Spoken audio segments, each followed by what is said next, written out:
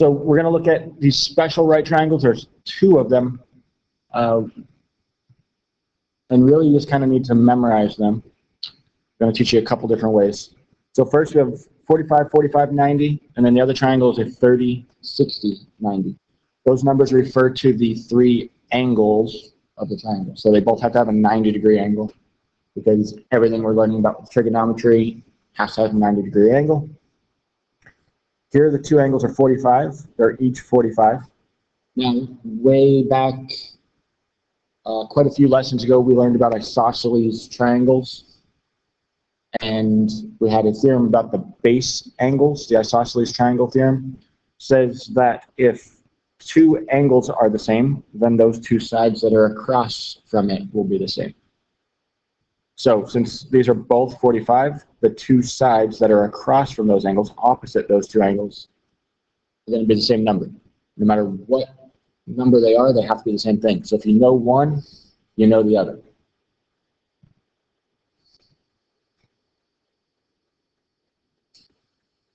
And whatever number those two sides have, whatever value, the hypotenuse is just going to be times the square root of 2. Now, you could figure that out if you had a number here like 4 and 4, you didn't know what this side was, you would just do Pythagorean theorem. 4 squared plus 4 squared equals x squared. So that is 16 plus 16. When you solve that out, you would get, add it, you get 32. And then when you square root it, that's 16 times 2, 4 and 4.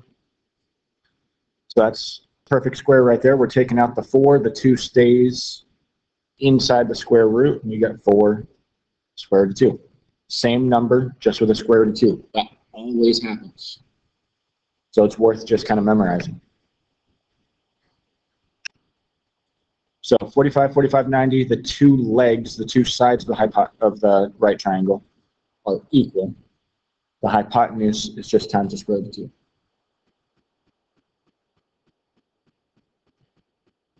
For 30, 60, 90 triangles, it's got a kind of a similar ratio. So the 30-degree angle is going to have some number across from it, like we'll say 5.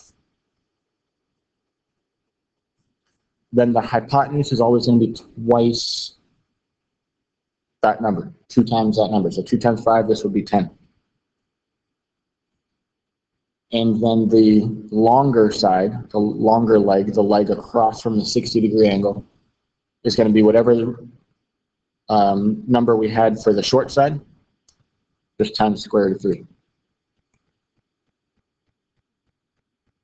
You could check that out with the Pythagorean theorem and make sure everything works out. It does. If you only knew the 5 and the 10, you'd be able to solve. You would get 5 square root of 3. It works out. So these are so common that it's worth memorizing. I'm going to show you a couple ways to memorize it. So one thing about these is you can always think of these as sines and cosines. So if we're doing the 45 degrees, sine would be opposite over hypotenuse. So that would be x over x times square root of 2. Now, there's a lot of algebra in here. The x's cancel out. You're not supposed to leave a square root in the denominator, so you're supposed to rationalize the denominator. We don't need to get into all of this too much. And then square root of 2 times square root of 2 is 2 in the denominator, and there's just a regular square root of 2 in the numerator. So we did that for sine, but it would also work for cosine, because then you would just take adjacent over hypotenuse to be the same thing. So for the 45 degrees, you can see when we simplified this, it was going to be square root of 2 over 2. Sine of 45 degrees and cosine of 45 degrees are both square root of 2 over 2.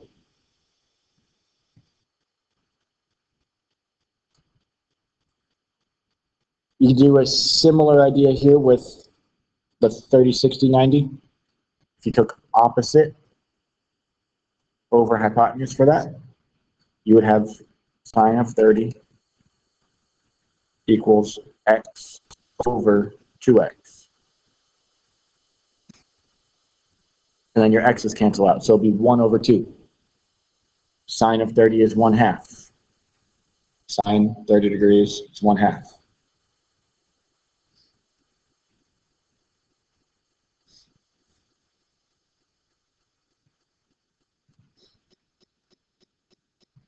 And then 60 degrees really works out to be kind of the same thing. Just remember that 30 and 60 degrees are complementary, so that means the sine of 30 is the same thing as cosine of 60. Complementary angles, cosine and sine, are going to be equal. Same thing here with the cosine of 30. You get square root of 3 over 2 and square root of 3 over 2 for sine of 60, because they're complementary. And then the 45, 45,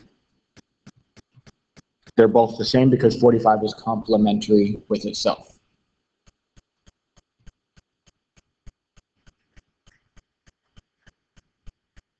So you can actually learn all of this or remember all of this using your left hand. It's often referred to as the left hand trick. Sometimes it says for memorizing the unit circle, but it's really for memorizing sine of 30, sine 45, sine 60. So there's a lot of videos available that you can watch about how to do it. But the gist is this angle is your 30-degree angle. The middle angle is your 45-degree angle. And that finger right there is your 60-degree angle.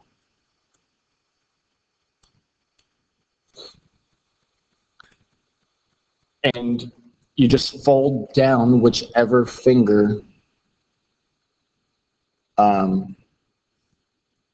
matches up with the angle that you're trying to figure out. So if you want to know sine and cosine for the 30-degree angle, you fold down the 30-degree angle, which is your ring finger. So you fold that finger down, and you notice you have 3 fingers on one side of your folded down finger, and then only 1 on the other. So the only thing you have to remember from there is that it's the square root of how many fingers you see over 2. That's why there's an over 2 in the palm right there.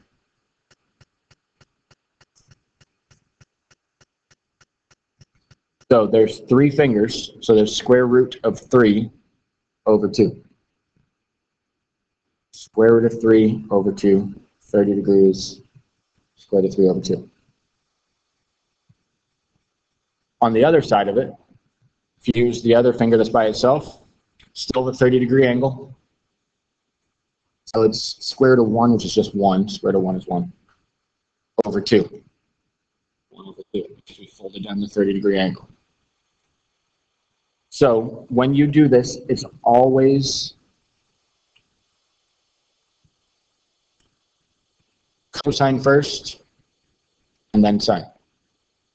Cosine is always the one that's going to involve your thumb. Sine will always involve your pinky.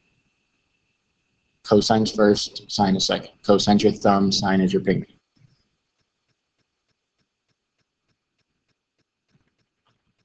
If you're doing a different angle, like the 45-degree angle, you would fold that finger down.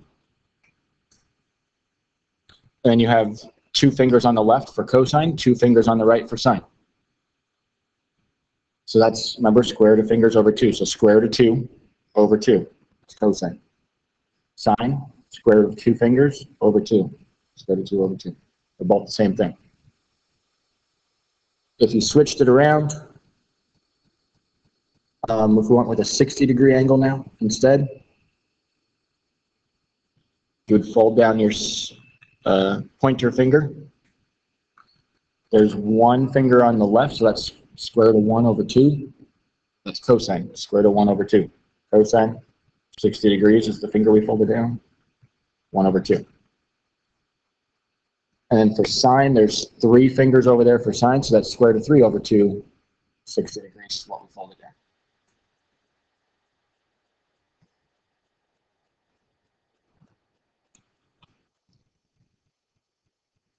So as we're working all of these problems, there's nothing wrong with thinking of them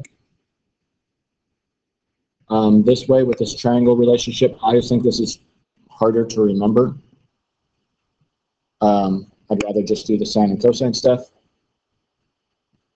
But you can either just remember that these two sides are the same, and that's times the square root of 2. There's nothing wrong with that. Or that the short side, to get to the hypotenuse, you double it, and then to get to the longer side, you multiply by square root of 3. That one's kind of hard. You could also think of every single one of these just as a sine or cosine question, or maybe even tangent.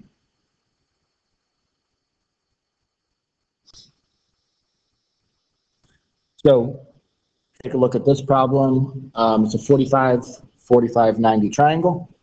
So you do know that these two sides should be the same because the two angles are the same. But to figure out what they are, you could either write a sine or a cosine equation to solve it out. So if we pick this angle up here, if we go with angle A, you'd say sine of that angle, 45 degrees, equals opposite over hypotenuse. Opposite is this side, we'll call it x, over the hypotenuse is 10.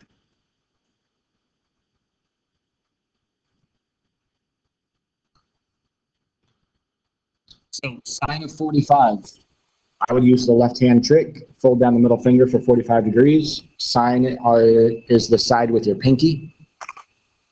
So that's square root of 2 over 2. So just replace sine 45 with square root of 2 over 2.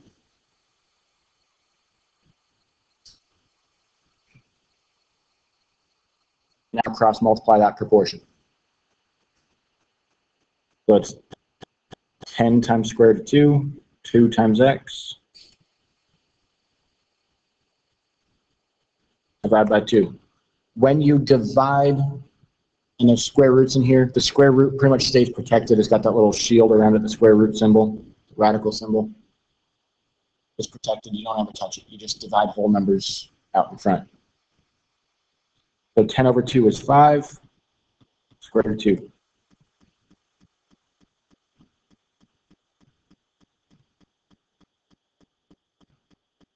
Now, for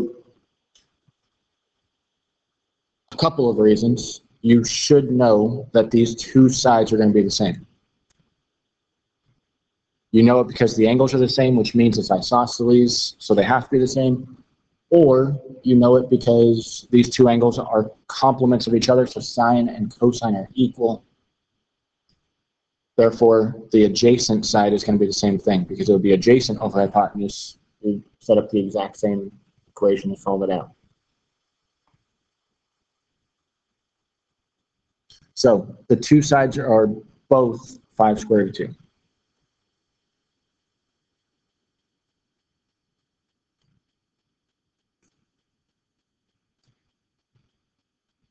Down here, we've got right triangle DEF, 30 degrees, 60 degrees. So we know the sine and cosine relationships. So here's our 30-degree angle. This is opposite. That's the hypotenuse. We could set that up with a sine equation. Sine 30 degrees equals opposite over hypotenuse. We'll call it x.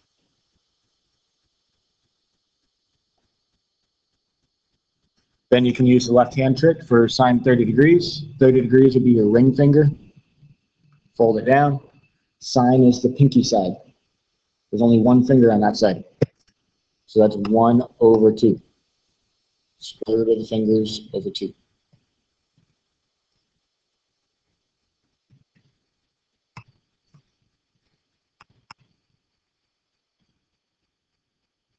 Then you cross multiply this and solve it out. X times 1 is x. 2 times 5 square root of 3. 2 times 5 is 10. The square root of 3 kind of just tags along.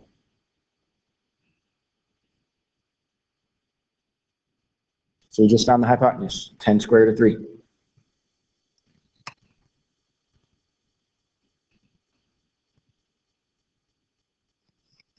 Now that you know two sides, you could either do Pythagorean theorem, or you could just set it up and do cosine or sine of 60. Either way, you can do cosine of 30 or sine of 60 to get the same answer. So let's go with, just go with cosine 30. Then we get the adjacent side over the hypotenuse. From cosine 30 degrees. If you want, you can call that x now. X over the hypotenuse is 10 square root of 3.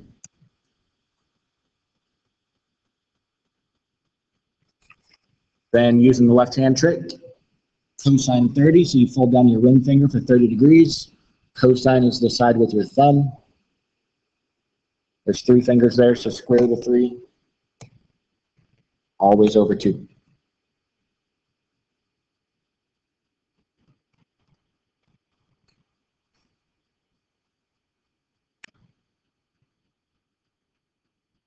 So then you multiply this, 2 times x, and 10 square root of 3 times square root of 3.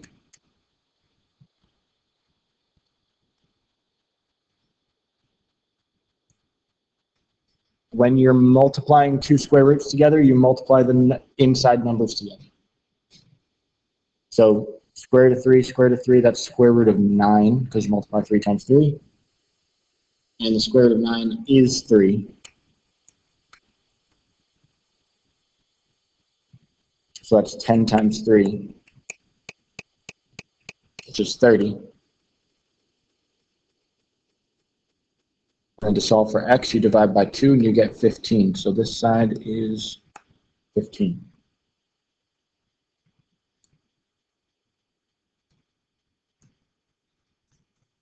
And now you've got all the side lengths.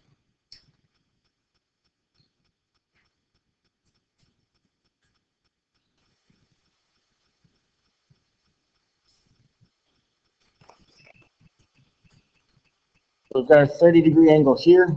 This is the opposite side. So that's sine. We have an opposite and hypotenuse. We're doing sine of 30 equals opposite. You can call it x. You could even just call it O if you want. Over 4 square root of 3.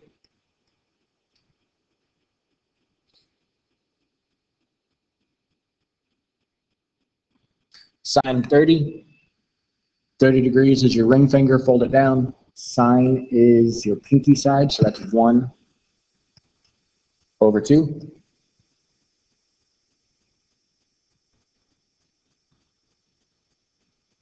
Then you cross multiply and solve.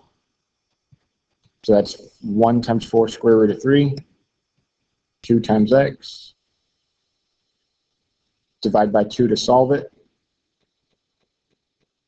You get 2 square root of 3.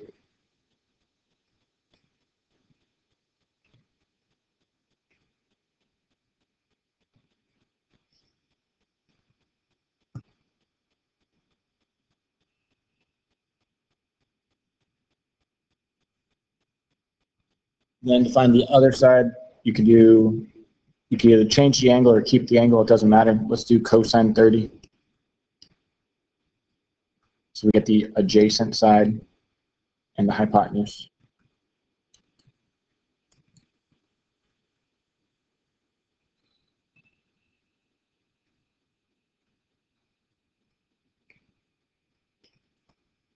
Cosine 30, 30 degrees. Again, that's your ring finger. Fold it down. Cosine's the thumb side. Square root of 3 over 2.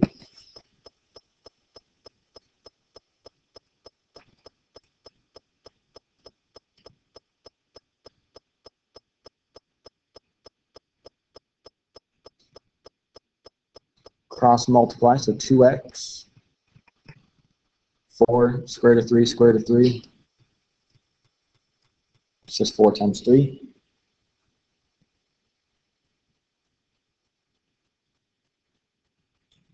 divide by 2, and you get x equals, so that was 12, divided by 2 is 6. So the adjacent side over here is 6.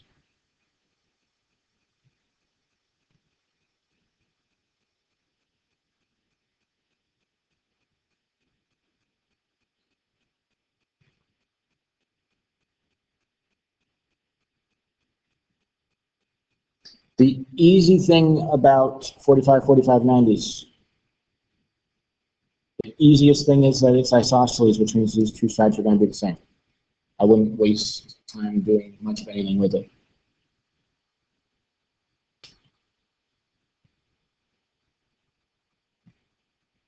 So then to find the hypotenuse, you just have to do sine or cosine, it doesn't matter which.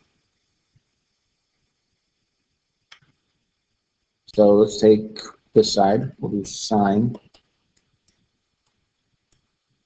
equals the opposite side over the hypotenuse.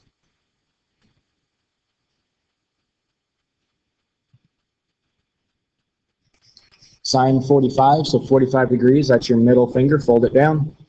Sine is the pinky side, so that's square root of 2 over 2.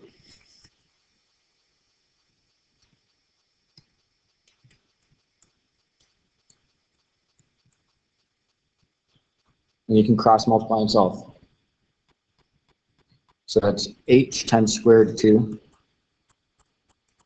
equals 2 times 2 is 4.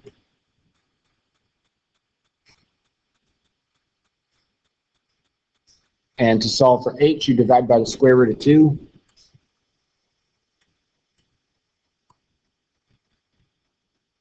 Since they're, the numbers are both inside the square root, top and bottom, those are the numbers that we're going to work with. You can divide those numbers. 6 divided by 2 is 3. And it just stays inside a square root.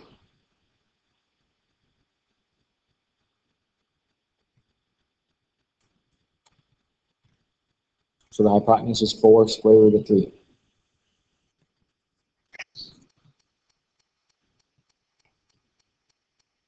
So for this next one, number 9, we do know these two sides are going to be the same. So once we find one, we can save time and not have to find the other one.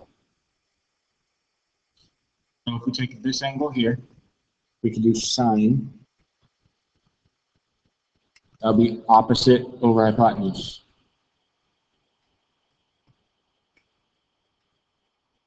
If you don't want to call it O, you can call it X.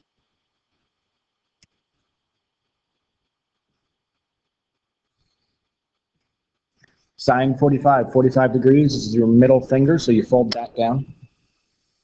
Sine is the pinky side, so that's square root of 2 over 2.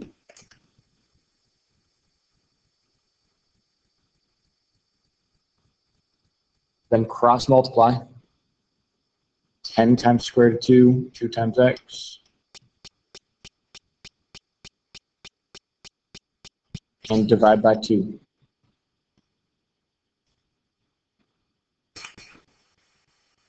So we get 5 square root of 2.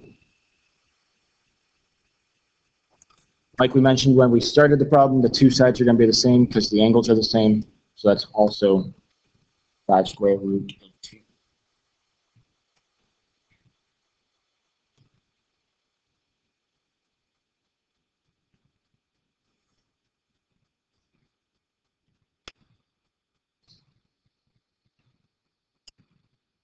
So this last question here, it's a little more complicated because we have two triangles side by side, and there's a lot of variables to solve for. So when you go through this, first, you start with the only number we have, which is 10, the only side length we have. And we're going to find A and B because those are the other two sides of that triangle. So we're not even going to worry about this triangle yet.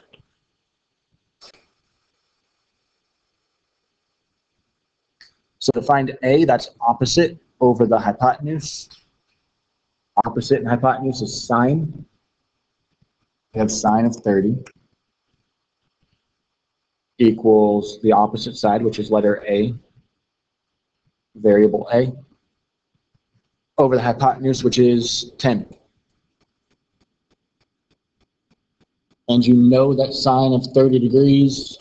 30 degrees is your ring finger, sine is the pinky side.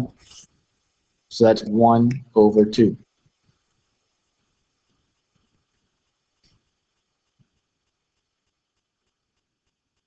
Cross multiply. 10 equals 2a. So a equals 5.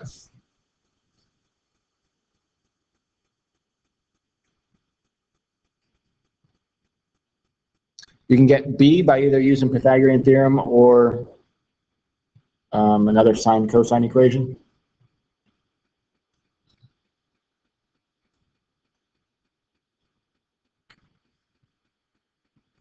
So if we have 30 degrees here, b would be adjacent, so that's cosine.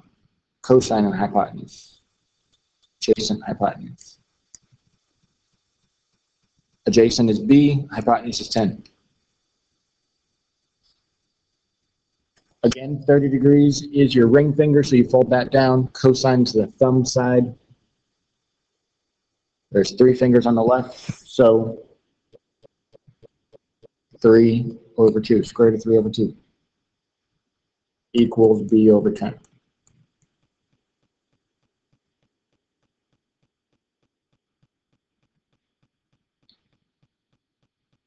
Cross multiply, 2b equals 10 times square root of 3. And then divide by 2, you get b equals 5 square root of 3.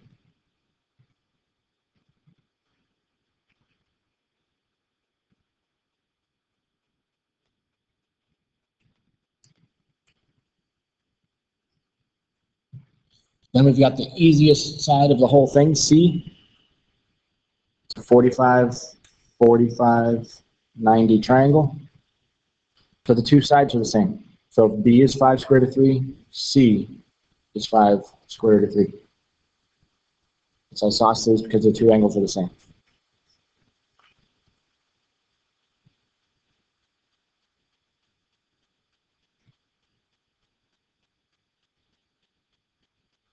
And then we can solve for side D by doing sine or cosine. It doesn't matter which one.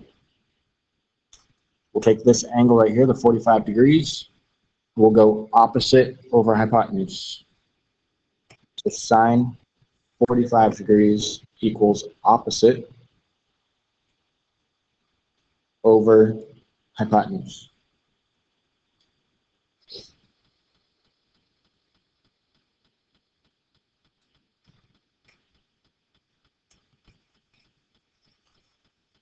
"45 degrees, that's your middle finger. Fold it down. Sine is pinky side. So that's 2 over 2, square root of 2 over 2.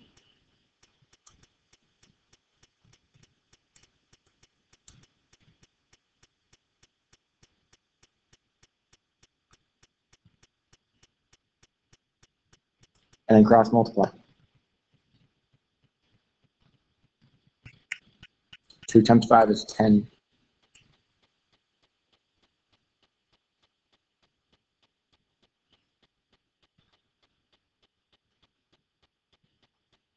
So to solve for D here, we have to divide by square root of 2. This is a little bit, kind of the hardest one we've had to solve yet. Here's why. You're not supposed to have a square root of 2 on the denominator. Mentioned it once earlier. To get rid of that, if you don't want it in the denominator, which you're not allowed, you do square root of 2 and square root of 2.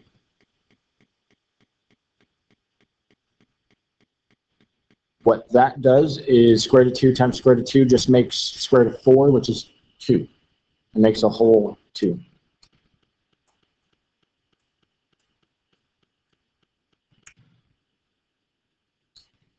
You can divide your numbers. 10 divided by 2 is 5. And then square root of 3 times square root of 2, you multiply those numbers, 3 times 2, to get square root of 6. That was our last side. D is 5 square root of 6.